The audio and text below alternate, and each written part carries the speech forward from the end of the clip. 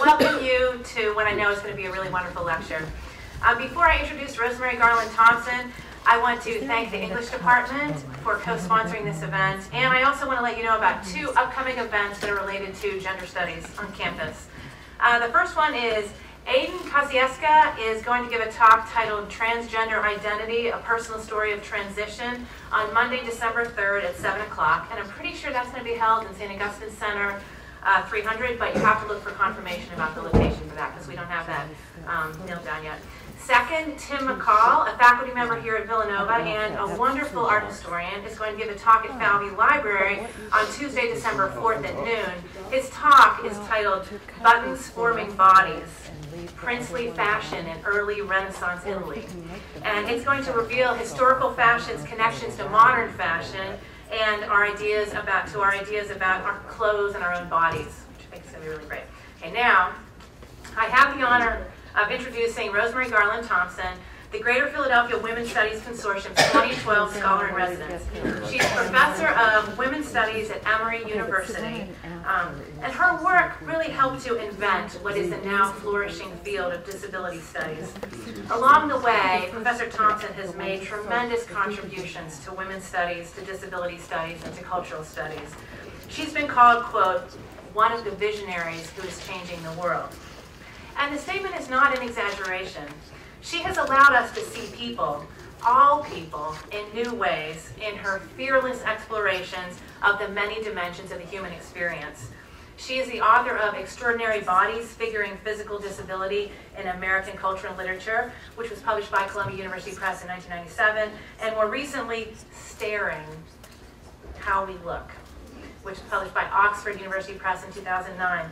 Which is a study of the cultural and historical meanings of shared visual exchange.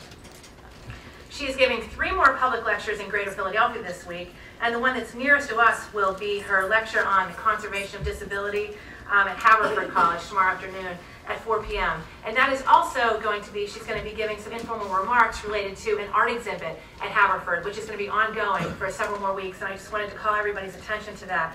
I think it's going to be really great. It's called What Can a Body Do? It's actually already been featured in the Philadelphia Inquirer, and I think that it's really worth attending. It's just down the road from us, so you guys should think about going to that exhibit called What Can a Body Do? Okay.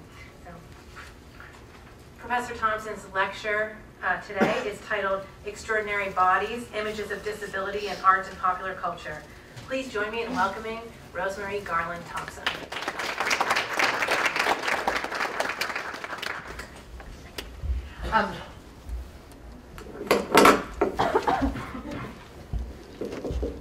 Thank you for that generous introduction, and I'm very appreciative of the opportunity to be here through the generosity of the Greater Philadelphia Women's Studies Consortium, so I'm very grateful as well to Villanova University.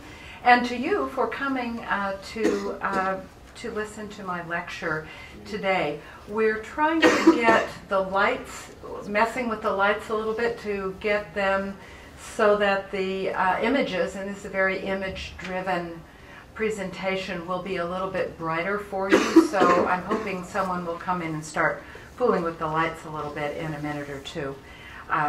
But in any case, let me begin. I'm going to read you my lecture as we do in the humanities.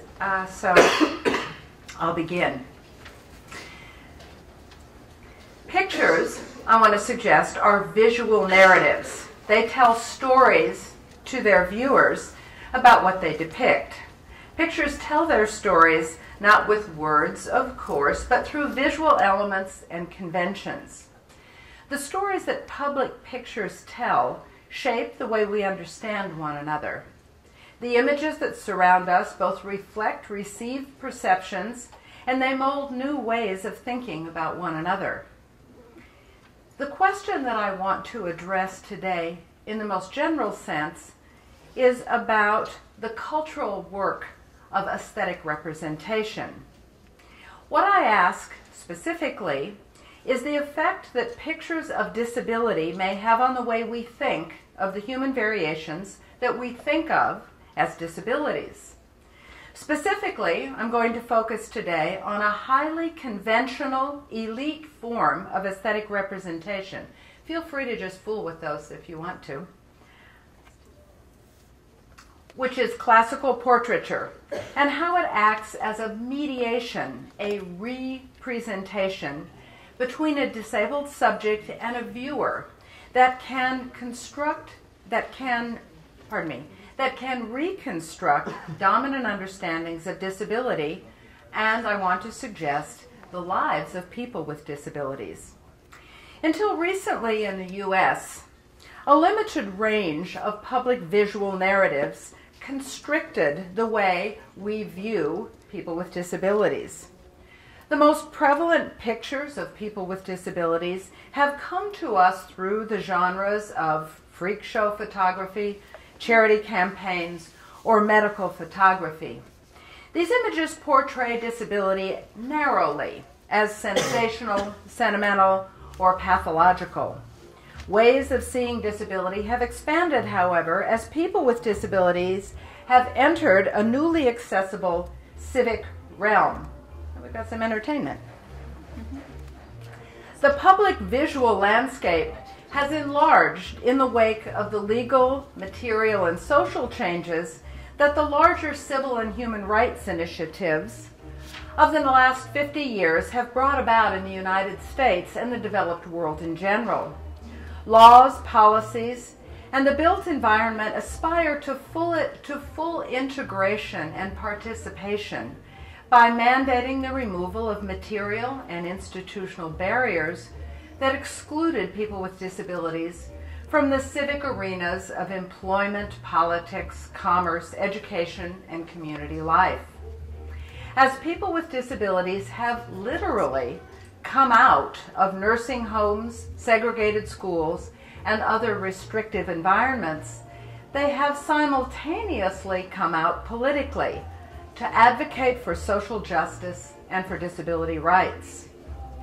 As more people with disabilities have become visible in the public eye, so too have varied images emerged that tell a broader range of stories about people with disabilities. An ethic of multiculturalism and a politics of diversity influence the public images available to viewers and tell potentially fresh stories about disabled people and the lives that they lead. Varied images of people with disabilities that don't replicate the old corrosive stories of suffering, inferiority, pity, or repugnance appear routinely now in print advertisements, on television, and in the visual arts. And of course, this is some pictures from the rather popular television program called Glee. Is it still on the air? Oh, good. Yes. Public pictures of people with disabilities that tell positive stories, that show disabled people as valued citizens with meaningful and satisfying lives, work against the damaging received visual narratives that we have available to us about disability. So, reconstructive narratives, part 2. To consider the cultural work of pictures, I'm going to present here to you today a number of formal portraits of people with disabilities that have appeared in public spaces in the decades around the turn of the 21st century. Whoops. These portraits act as what the philosopher and bioethicist Jackie Leach Scully calls reconstructive narratives. Such narratives, according to Scully, offer, and I'm quoting, alternative and morally less harmful accounts that serve what she calls to displace more damaging portrayals of people with disabilities. So by closely reading the stories that these portraits present about their subjects, I want to show you today how a conservative aesthetic genre can act in the service of a progressive politics of inclusion. The argument that I'm going to bring forward to you today is that bringing such pictures of people with disabilities into the public realm via traditional portraiture is an act of socio-political integration. To be recognized as a member of a traditionally discredited social group, such as the disabled, reduces, of course, one's social capital. In contrast, being the subject of a public portrait symbolizes membership in a high-status group, literally framing the subject of a portrait as an appropriate member of the public sphere who is worthy of contemplation and commemoration. To illustrate how these portraits confer this symbolic capital on disabled subjects, I'm going to show you how these portraits use several fundamental elements of traditional portraiture to portray disabled subjects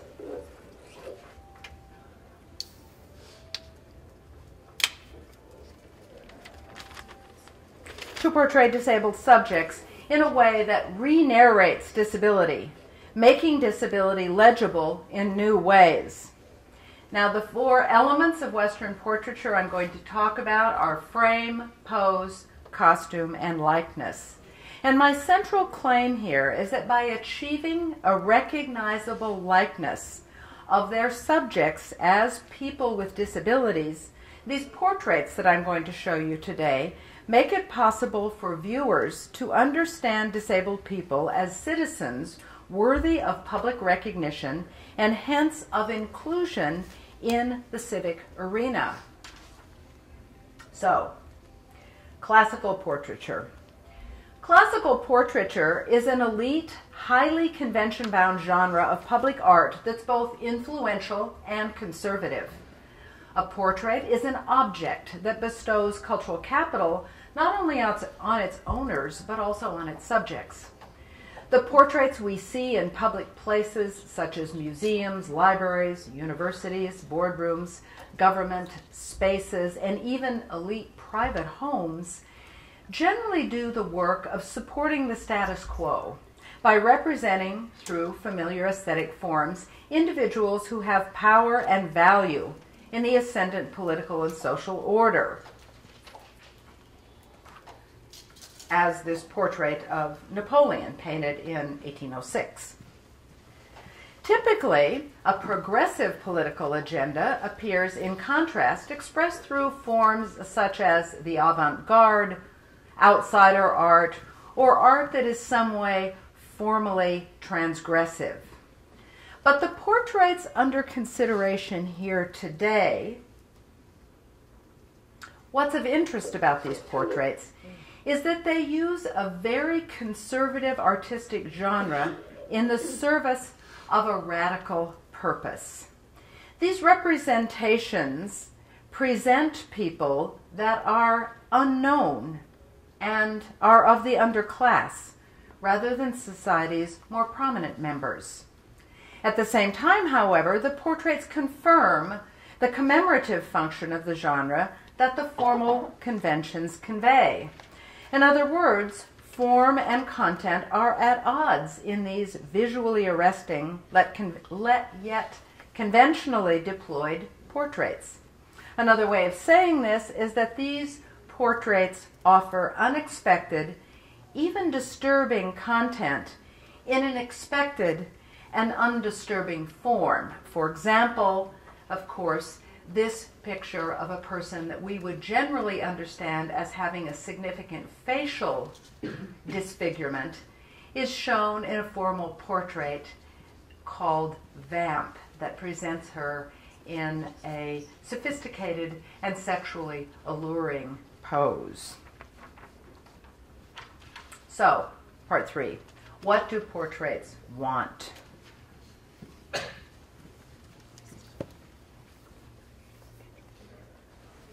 Portraits, I'm going to suggest, stage face-to-face relationships with the viewer that capture elements of living interpersonal relations. The paintings thus announce that their subjects are important to look at and to recognize as particular individuals, and that's an important point I'll come back to. To use W.J.T. Mitchell's concept, then, portraits want to be seen. So these pictures I'm going to share with you today demand recognition. Portraits themselves, apart from the intentions of the artist or the subject, say, and this is again my point, look at me and see who I am. Portraits command recognition via a set of traditional visual conventions, then, that depend for the effect upon viewers recognizing not just the subject of the portrait, but the fact that they are viewing a portrait. So a portrait tells viewers a story in two ways. First, it shows the distinctive characteristics of the subject in order to make that subject as legible as possible to the viewer. Second, it tells viewers that the subject of the portrait is worthy of commemoration, as I've suggested, and of honor because a portrait has been made of that person.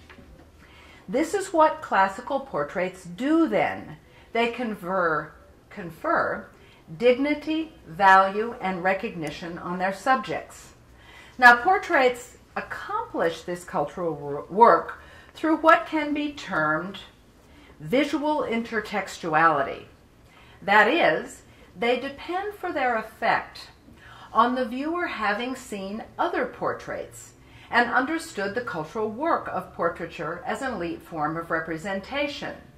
Visual intertextuality, as I'm using it here today, then, is the key to the cultural work of classical portraiture, in that these pictures refer to another image for their meaning as much as, or perhaps even more than, their material referent.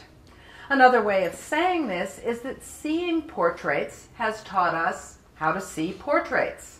Knowing what and how a portrait means is part, of course, of our collective acculturation. Portraits collectively do their storytelling then through a set of familiar conventions that make a portrait mean. Now, for the rest of my talk to you today, I'm going to examine with you the interrelated elements that I mentioned of frame, pose, costume, and likeness, and give you some examples through which portraits do their cultural work. So first, frame. Classical portraits are enclosed in a literal frame, which serves to kind of clip out, as it were, the subject from its surrounding environment and to recontextualize it into another space. The act of framing establishes meaning in several ways. First, it selects aspects of the person portrayed and the person's surrounding environment by eliminating some elements and including others. This sorting process gives emphasis and symbolic status to the selected props, poses, costume, background, and so on, and it attenuates the significance of other aspects of the subject that don't appear in the picture.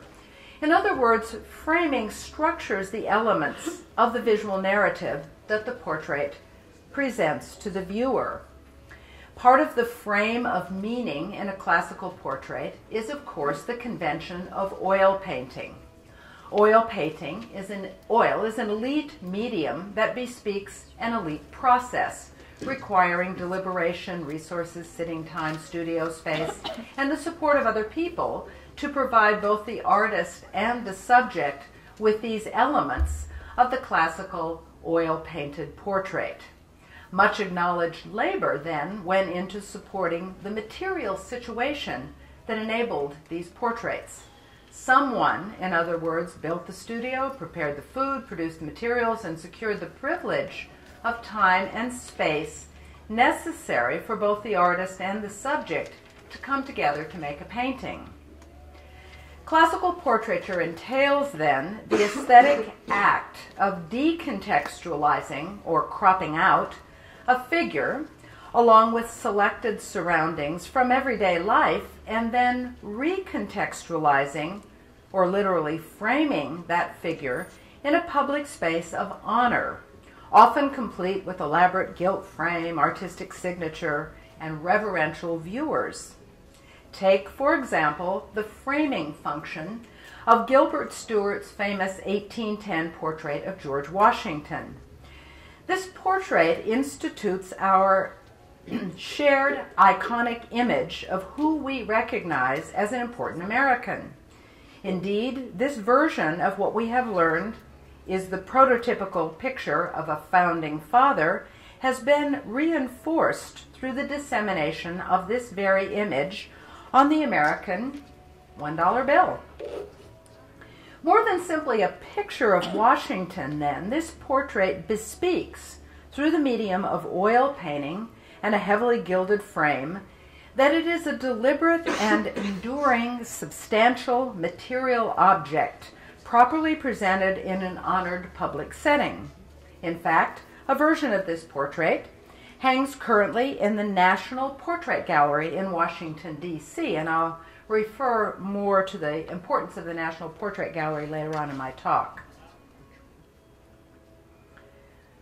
The 2005 portrait by the artist Doug Auld, which is part of his series called State of Grace, achieves part of its cultural work from the visual intertextuality with the familiar portrait of George Washington and other similar portraits. The subject of Doug Auld's portrait is a woman named Shayla, a black woman with significant facial burn scars. Doug Auld uses the familiar conventions of traditional portraiture, such as realism, texture, color, pose, and likeness, to portray a very unconventional subject. Shayla's image is cropped and posed in a familiar portrait configuration, quite similar to that of Washington, in both Gilbert Stuart's famous portrait and the picture of him on the $1 bill. Both are partial profile bust poses. Both subjects appear against a staid, rich brown, dignified background, which accentuates their distinctive faces. Both portraits accentuate hair and facial features to achieve the particularity that creates resemblance. Both employ the distinctive texture and color produced by oil painting and brushstrokes. All this visual intertextuality establishes pictorial authority for Shayla's portrait, at the same time that it highlights subtle differences between the two pictures. Washington's head, for example, is crowned with a wig that marks 18th century European American masculine high status. Shayla's hair similarly marks her very different status as a contemporary woman of African heritage and as a burn survivor. The textured swirls of color that represent scars scatter among the coils of tight, intricate braids that sprout from her scalp. Another subtle but significant difference in the twin portraits is that Washington's partial profile bust pose invites a distanced eye contact between viewer and subject, suggestive of a monarchical, that is to say, a monarch's disengaged superiority. And his upper chest displays a dress collar that marks him not as a king, but as a very elite citizen from the 18th century. Shayla, in contrast, faces in the opposite direction, suggesting the disconcerting resemblance of a mirror image. More important, perhaps, is that her artist, Doug Auld, frames Shayla more closely and a much more engaged, indeed a demanding eye comportment with the viewer. This intense eye-to-eye engagement with the viewer can make a subject seem to reach out of the picture with a preemptive ocular ardor. Shayla is, in fact, staring back at her viewer, refusing to relinquish the visual connection through which the mutual recognition and reciprocal accord of shared humanness occurs. Refusing to wilt under another's stare is a way to insist on one's dignity and worth. Shayla's eyes are steady on us, emerging from beneath furrowed brows, out of a stern face, variegated with intricate brushstrokes and colors, which announce the residues of burning. Shayla is staring hard back at her viewers. Her look refuses the victim role or the distanced medical subject. So as the realism of portraiture does its work of making a likeness of Shayla, we, her viewers, come to recognize the effects of burning on flesh. The iconic aspects of Shayla's portrayal then literally frame the viewer's reception of a visual subject rarely seen outside of medical textbooks or charity pleas, but almost never through the conventions of elite art.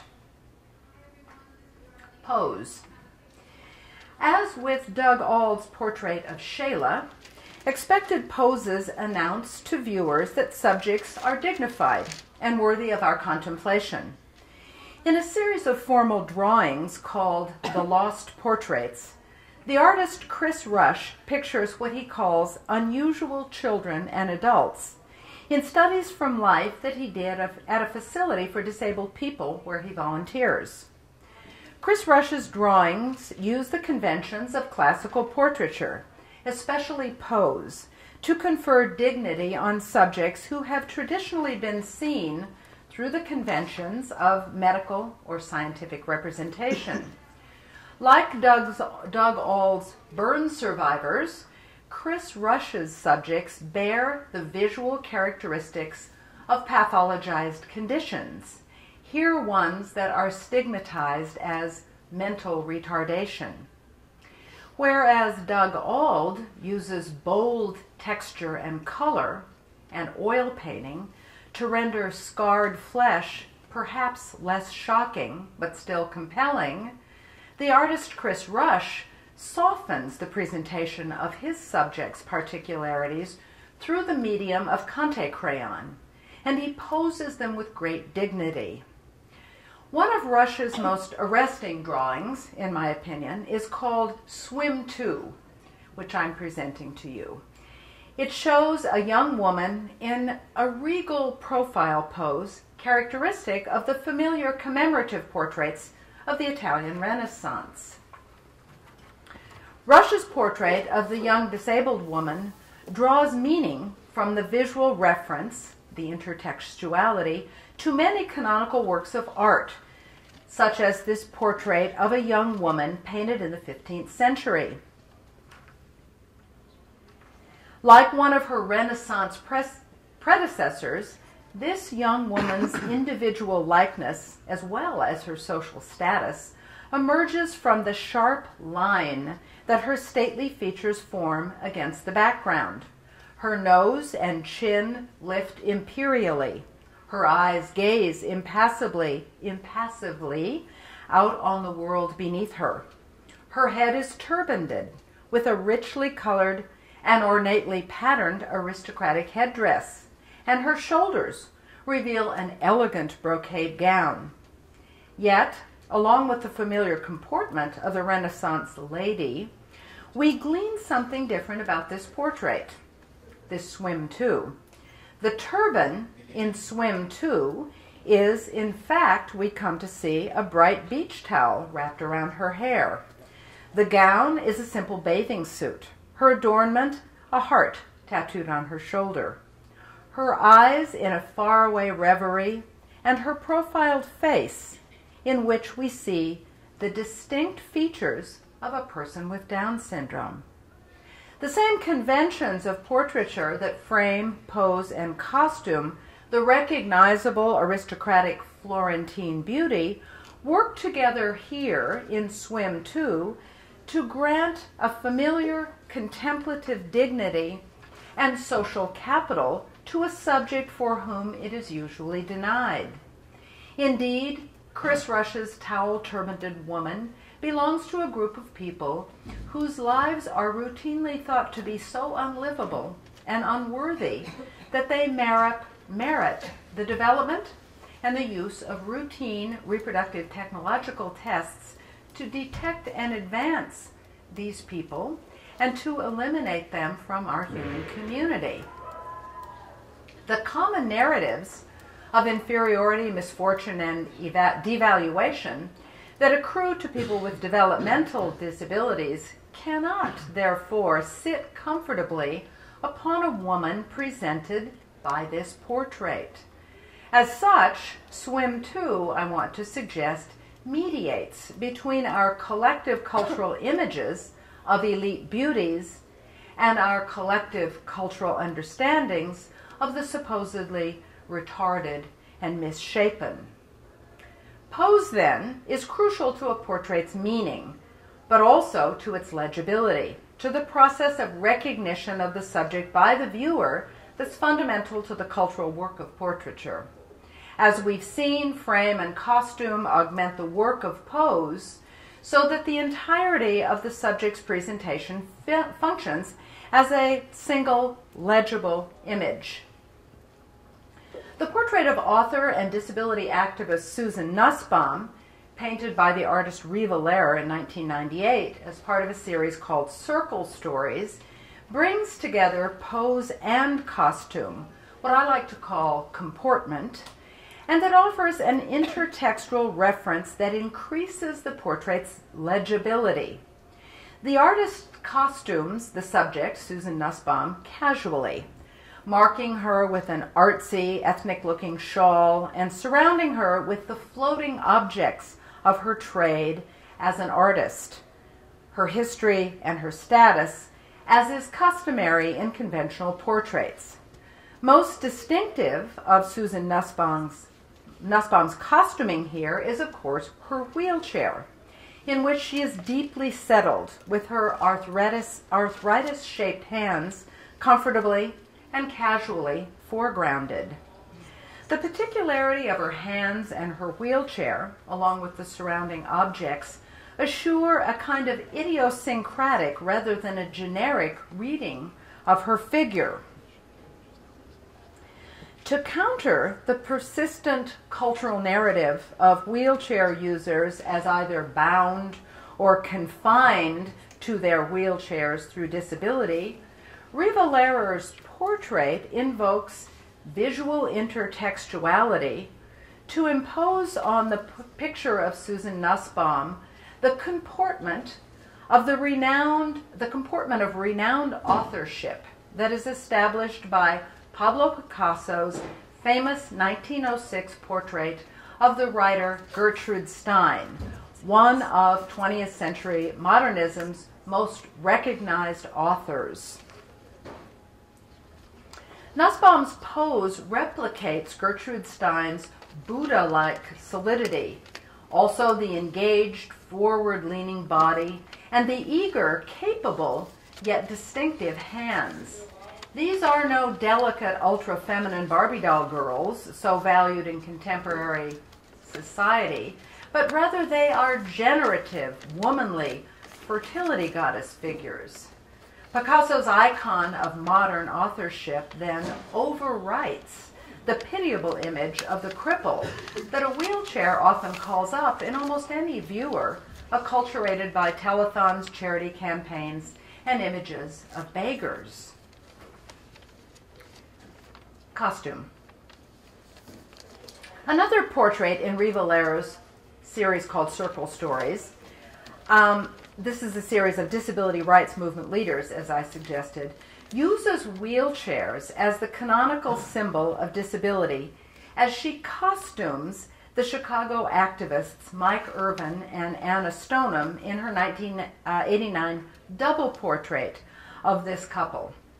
So whereas Susan Nussbaum's sense of solid presence comes from her bodily comportment, this portrait of Irvin and Stoneham gains material authority through their seating in these throne-like power wheelchairs. The portraiture convention of emphasizing status through symbolic background continues here in the extravagant lightning display in the sky behind the couple's power wheelchairs, creating what I think is a charming visual play on the concept of power. Even though Irvin and Stoneham are costumed in the jeans and the casual shirts of contemporary countercultural activist artists, an intertextual reference to aristocratic or even monarchical costuming and pose, characteristic of the double portrait, assures that viewers do not read this couple as street beggars or hospital residents. Rivalera's portrait imposes then on Irvin and Stoneham the distinction and the status conveyed in double portraits, such as this anonymous 17th century portrait from the French school. These portraits typically picture a high-status couple posed seated at equal height, dressed similarly in the costuming of their rank, and touching hands to signify the unity and the sharing of their power and position. Finally, likeness. In portraits of people with disabilities, the canonical disability costume of a wheelchair can be used to produce the likeness essential to the cultural work of portraits. Likeness enables identification of the subject by representing the particularities of the subject's face and body, including costuming, props, and bodily decoration, through realistic conventions so as to have the effect of authenticity. The portrait of Christopher Reeve by Sasha Newley, painted in 2004, shortly before Christopher Reeve's death, uses likeness to achieve recognition, perhaps most apparently of all these examples here, by rendering its subjects distinctive particularities. In doing so, this portrait of Christopher Reeve, who I will remind you, of course, is the former Superman, exemplifies the potential for traditional portraiture to confer dignity and authority on subjects from which they have been traditionally withheld. Reeve was a recognizable celebrity in popular media before he became a disabled wheelchair wearer. That's one of my favorite terms. Sasha Newley's conventionally rendered and framed portrait, which is displayed in the contemporary area of the National Portrait Gallery in Washington, D.C., presents a recognizably disabled Christopher Reeve in a full-body pose, typical of the official portraits that fill these classical spaces of national honor. With Reeve's portrait, however, conventional forms present very unconventional content. As in traditional portraits, the pose displays the symbols of the subject's status. We could refer here to the picture I showed you at the beginning of Napoleon, which is actually seated in his throne, which I think does intertextual work with this kind of portrait. Instead of a business suit, the usual uniform of modern power, Christopher Reeve wears a power wheelchair, the canonical costume of contemporary disability. As an emblem of his status, his wheelchair functions symbolically as a substantial, high-tech throne crafted to the particularities of his body to sustain his rather regal bearing. Another insignia of his status as a person with a disability is Christopher Reeve's respirator, resting with some dignity at his throat, like a contemporary man's tie, or perhaps George Washington's collar. Reeve's shaved head simultaneously suggests the fashionable look of contemporary male athletes and the baldness resulting from medical treatment. The monarchical pose brings forward as the center of attention Reeve's legs and feet, which are supported amply by his wheelchair. His hands rest in nests that conform comfortably to their shape. His face, the usual site of recognition in portraits, retires here to the background. His noble head is crowned by a modest headrest curving from behind his ear. Like the subjects of traditional elite portraits, the setting emblematizes Reeve's status, placing him in a private but a formal space graced with an oriental rug with which he shares the sculpture of a sailboat, all brightly lit by large windows in the background. This contrasts sharply with the typical image of the so-called wheelchair-bound beggar or medical patient. The medium of oil painting, textures and colors Reeves' image, alluding to Impressionist alfresco painting and pastoral settings, countering the common assumption that disability confines or secludes. Reeves' seated pose invokes yet another intertextual reference that confirms his position as an honored leader. The famous statue of a contemplative Abraham Lincoln ensconced in the Lincoln Memorial, again in Washington, D.C., works against the conventional presentation of upright comportment as a signifier of high status. The wheelchair is, on the most obvious level, of course, a symbol of Reeves' status as a person with a disability. Reeve is the only explicitly, that is to say, visibly marked subject, person with disabilities in the National Portrait Gallery, which is how the portrait invites readers to view him. I would invite us to read Christopher Reeve's presentation here, and this is the important point, not as a symbol of vulnerability as disability, but rather as a materialization of the relationship between body and environment that we all share equally. The cradling of all of Reeve's appendages from head to feet in what might be called material mediations between flesh and world literally render a picture of our shared human experience of embodiment, of flesh accommodated by world, of a sustaining fit between self and situation. Moreover, because the work of portraiture is to present a figure at once recognizable yet representative, the picture invites viewers to identify with Reeve as a figure both above them and of them, as less the exception and more the rule, perhaps.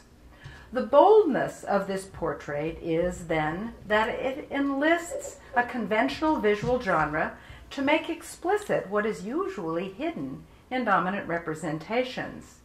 This traditional portrait presents, then, the truth of our enfleshment, of our universal need for sustenance, and it accords that truth, dignity, and status.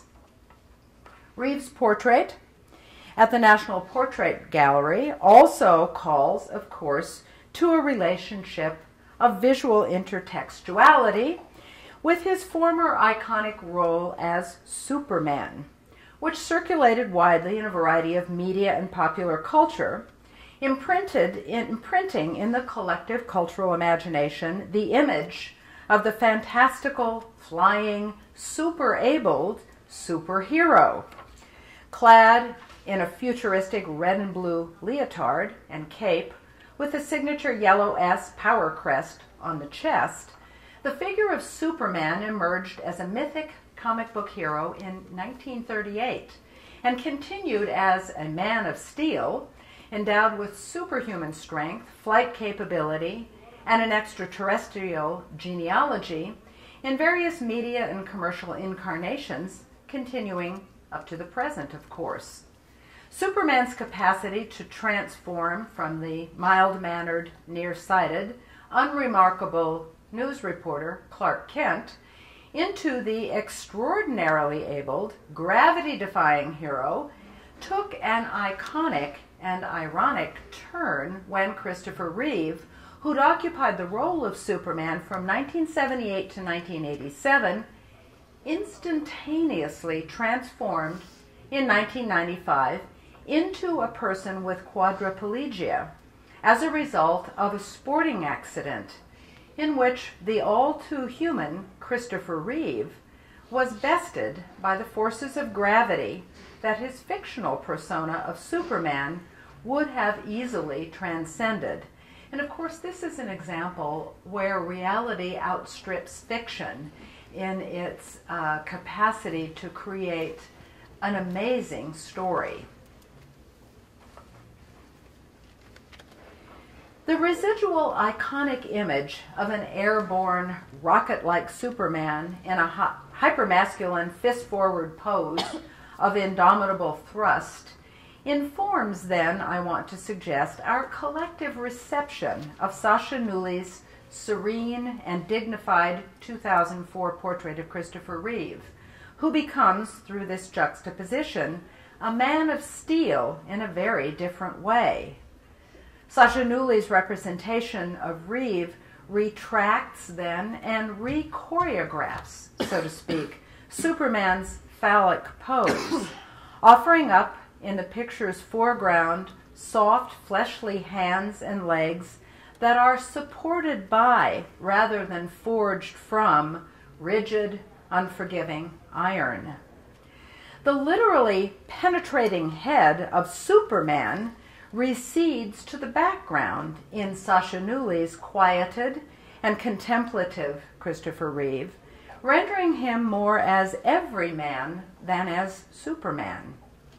The cultural work, then, of this portrait depends on the reference to and the contrast with the widely disseminated image that we have in our heads as of Reeve as Superman that haunts the viewer's reception of the aesthetic act of commemoration and honoring that Sasha Newley's formal portrait confers.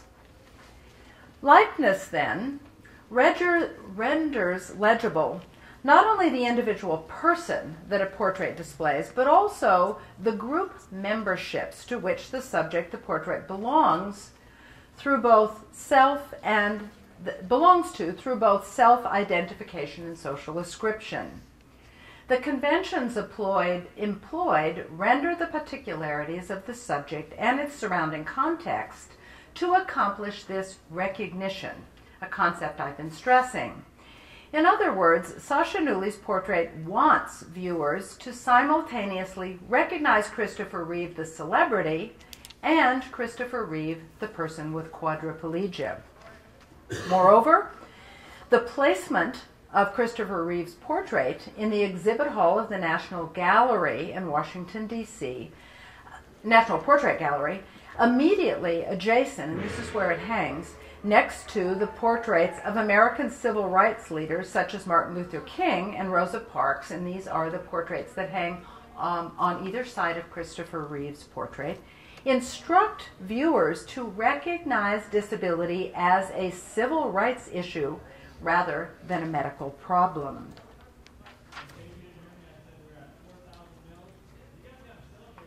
Just 1 second.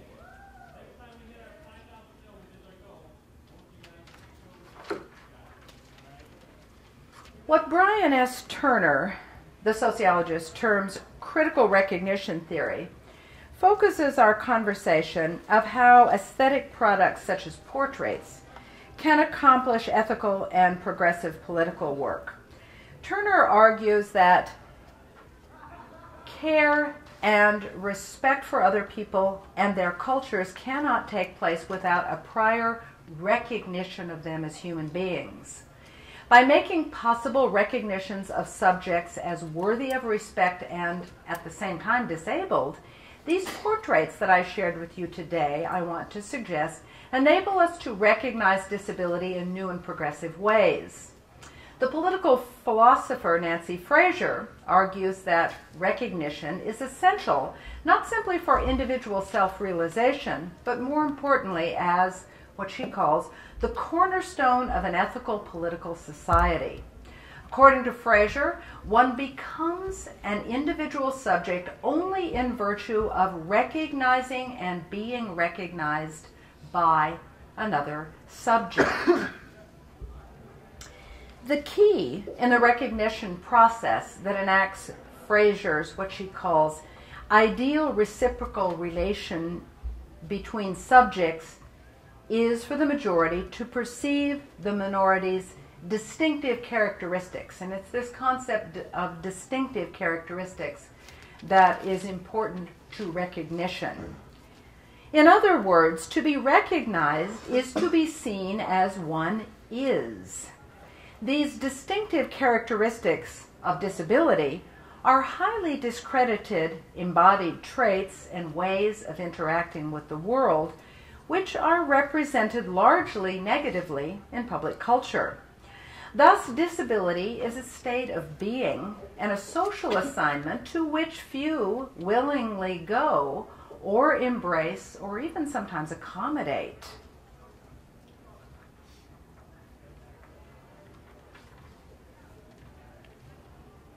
In conclusion, by invoking the authority of traditional aesthetic conventions, such as likeness, pose, frame, and costume, to render the particularities of the body that we understand as disabilities, these portraits that I shared with you today invite viewers to recognize what we have collectively learned through our common acculturation to understand as devalued human variations.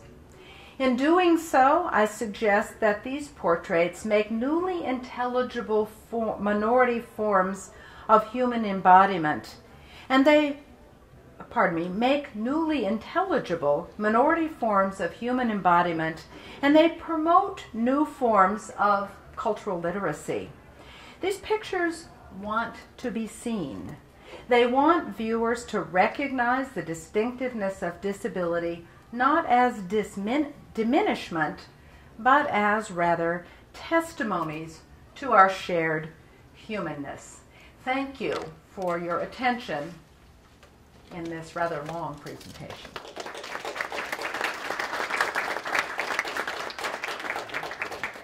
Do we have time for comments and questions? Oh, good.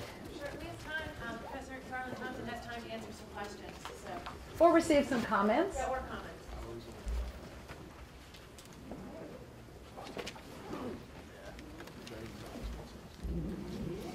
I should say that my readings of these portraits as positive representations is actually rather controversial.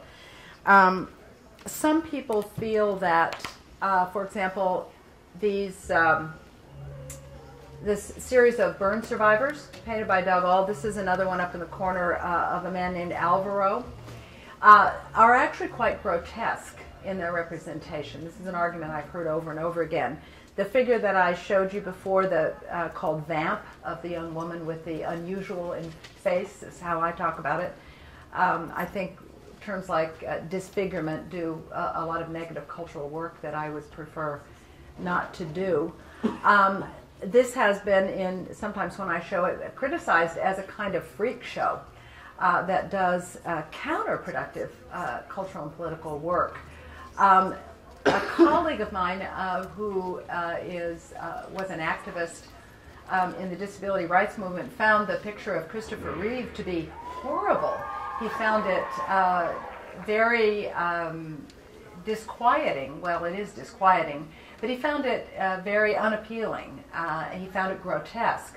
So this invocation of the cultural tradition of the grotesque is part of our learned aesthetic reaction as well, and it becomes a kind of, these are very charged, sometimes considered sensationalist forms of representation. So if you disagree with my reading, feel free to bring that forward. Any comments or questions? Comments or questions? Yeah. Thank you for your presentation. I was wondering if any of these artists themselves are perceived to have disabilities, and if so, how you think that changes the dynamic of these portraits? This is a really good question. She asked whether some of the artists identify as disabled, and if that changes the context of the reception of the work. And absolutely, the authorial identity of all producers of aesthetic products, artists and writers, their identity affiliation always affects the reception of work. So in the case of Riva Lehrer, who painted this picture on the right-hand side that I'm showing you of a woman with what is sometimes called brittle bone disease, Riva Lehrer identifies as a person with a disability. She, if you want to look her up on the internet, she has done some really interesting self-portraits.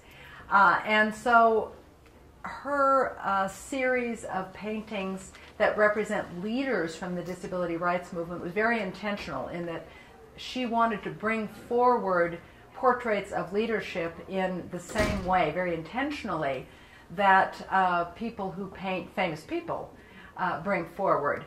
And of course it affects the reception and the understanding of these portraits when you know that Rivellere is someone who identifies as a disabled artist and a woman with a disability. Both Chris Rush and Doug Auld do not identify as people with disabilities, which is another way of saying they don't have disabilities. They don't present themselves in this way. And in some sense, that makes a much more controversial relationship between their subjects and themselves as artists, because it suggests a kind of unequal power dynamic. So Doug Auld's project, which is quite interesting, of the burn survivors, the story that he tells is that when he was a younger man, before he became an artist, he was out in a public space in a marketplace or something like that. And he simply crossed paths with a young girl who had significant facial burn scarring. And of course, he'd never seen anybody with significant facial burn scarring, as most of us haven't. This is a very much of a minority form of embodiment. And when he saw her, he was, of course, shocked and arrested visually, and he averted his eyes from her gaze and passed on.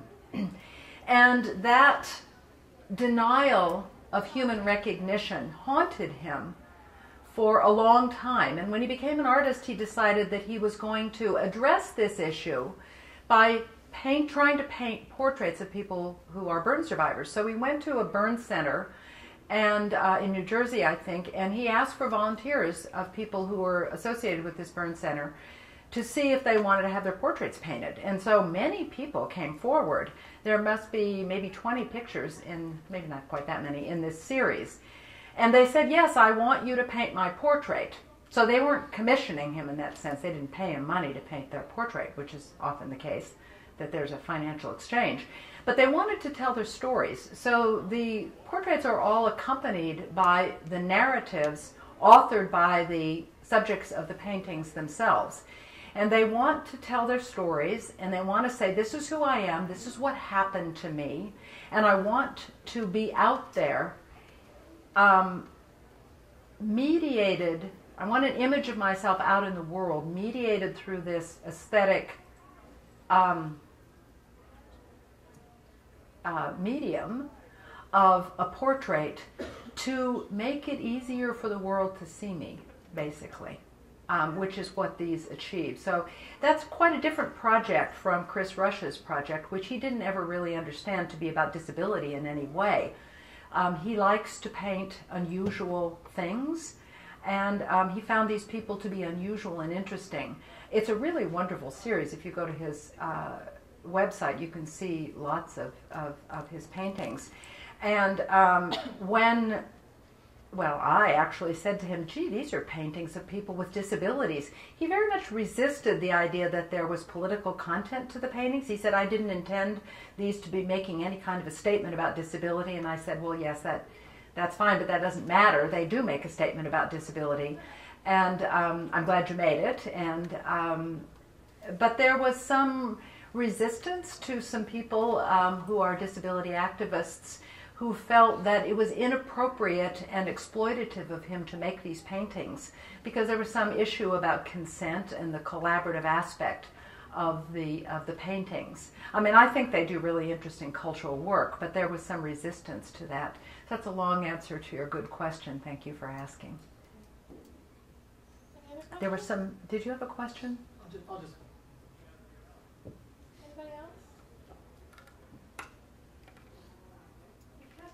I had a question, if no one else does. I just wanted to ask you to talk a little bit more about staring, since I know you've written extensively about it. It's not what this talk was about, but the construction of portraiture, which invites us to look in a way that is really different from say, it's always fine to stare at a painting. It's a sign that you're doing a good job, right? It's an invitation to stare. We're supposed to stare at these, right? And they're not actually people, they're portraits, in the sense that they're representations we're invited to look at.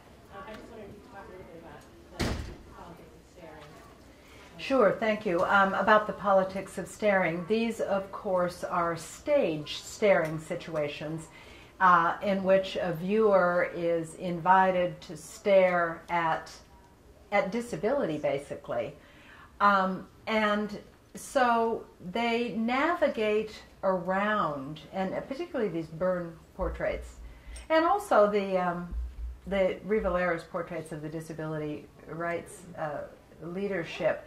They navigate around the uncomfortable social situation of face-to-face staring relationships in public. And I've written extensively on this because I think it's a really interesting and generative occasion for social meaning making in this particular moment of modern life, when we all spend a lot of time encountering people that we're unfamiliar with. In other words, in modern times, we spend most of our days face-to-face with people we've never seen before, where in traditional societies you spent most of your time face-to-face with people that you knew, that were in your village, that were in your kinship circle, that you've seen your whole life. So it's a very specific historical and geographical situation, this business of us encountering each other all day long, encountering strangers basically all day long. And my argument is that this strangeness of this encounter has been intensified over the last 40 or 50 years in many places, including the United States, in that lots of people that weren't in the public sphere before are now in the public sphere, so that all of us are surrounded more and more with people with whom we are unfamiliar. So, for example, many of us may never in our lives have seen somebody with burn scarring, but due to disability rights legislation, people with burn scarring are actually out and about on the street more than they would have ever been in the past, because it was the practice that people with so-called disfigurement were actually institutionalized and kind of kept out of public spaces for a variety of different reasons. So this makes these encounters between people who are different from one another much more common than they ever were before. And we have, of course, developed, as we do in any society, a whole set of restrictions around bodily functions. So staring is a bodily function in the sense that we stare at things that interest us, we stare at things that we've never seen before, we stare at things that are called by social psychologists novel stimuli. So staring itself is an urge, like breathing or other kind of bodily sort of actions and impulses. But it's highly regulated, as all bodily impulses are, by society. So one of the things we all know about staring is that you're actually not supposed to do it. It's understood as rude, intrusive, inappropriate, a kind of challenge of authority. And so we all have a lot of work to do managing our eye comportment when we're out in public space. And so I wanted to think a bit about these staring encounters between starers, that is all of us, and what I call expert starees, that is to say people who really spend a lot of time getting stared at and who develop really good management strategies. They become what I call expert starees because they're the ones that know how to manage these encounters because they're in them all the time. And so I wanted to kind of think about putting the staree, a word I had to make up, in the position of being the expert, in the position of one who's managing this social relation, which I think is true. And when I talked to people who were expert starees, I learned that that was indeed true, and that the starers are not dominators, but rather are people who are themselves befuddled and also uncomfortable because they really want to stare, but they know they're not supposed to stare, and they're not used to managing that relationship. So that's what I was trying to do in my work on staring. And so I worked on people like a man named David Roach, who's a stand-up comedian and has an extraordinarily unusual face. And he says, look, I get stared at all day long, every day, no matter where I am, so I might as well be up on stage and use this opportunity to make some points and get done what it is that I want to do, and also in some ways make a living. So anyway, thank you. Thank you for your attention. I'm happy to answer any other questions individually that you might have, and good luck.